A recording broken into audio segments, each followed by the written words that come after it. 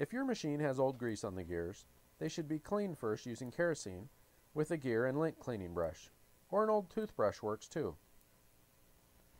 We put kerosene in the same style bottles as our sewing machine oil so that you can direct the kerosene precisely on the point that is to be cleaned. You may order these long spouted empty bottles on our website as well. Both the top and bottom gears should be cleaned at the same time. Therefore, it would be necessary to remove the spool pin cover plate and the drip pan. I recommend placing the machine on a piece of cardboard to catch and absorb the drips from the kerosene and dirty residue that flows while cleaning.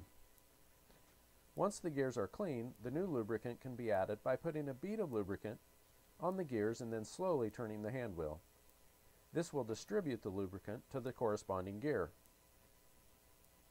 We do not recommend using fibrous paper cloths or cotton swabs to clean the excess away because it will introduce lint and foreign fibers into the gears. Instead, after turning the hand wheel a couple of times manually, use your finger to wipe off any excess lubricant.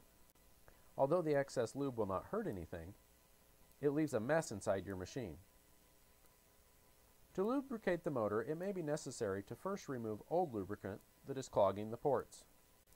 Gently insert the hollow port cleaning tool, which is included. This will dislodge any old lubricant, making room for new lubricant.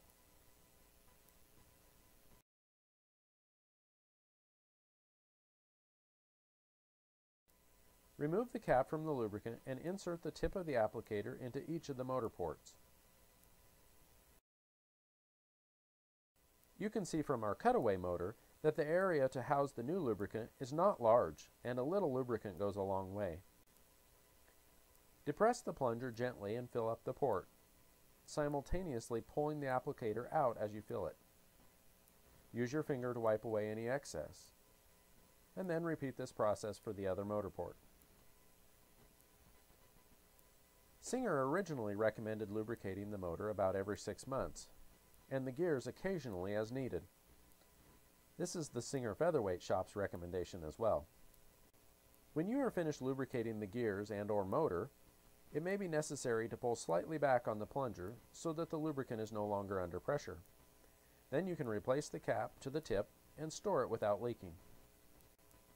Although this lubricant was developed for us specifically for the Featherweight, it can be used on the gears of any sewing machine with all metal gears, but should not be used on plastic or nylon gear systems. If you own a quilt store or a featherweight business and are interested in carrying this product, please feel free to contact us directly for wholesale inquiries. As always, we look forward to keeping these featherweight machines working long into the future and are here to help and offer featherweight service and technical support anytime. Feel free to give us a call.